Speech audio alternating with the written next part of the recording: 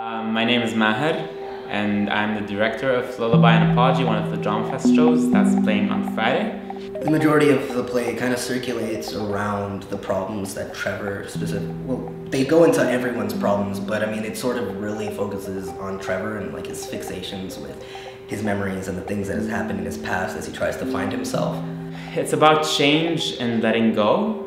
Trevor is he's a transgender male who made the transition from female to male. We have a very diverse cast and crew. That's one of the very satisfying things about this specific show.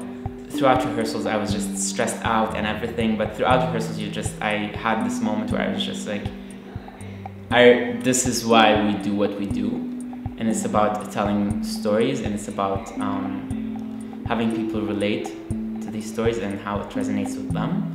But you also learn about what it means to be in leadership position and how to communicate with other people and what teamwork is, because a big part of what we do needs a lot of understanding, and that's something I definitely learned a lot during our process. My name is Shaq Hosein, and I'm the playwright of the play Mama.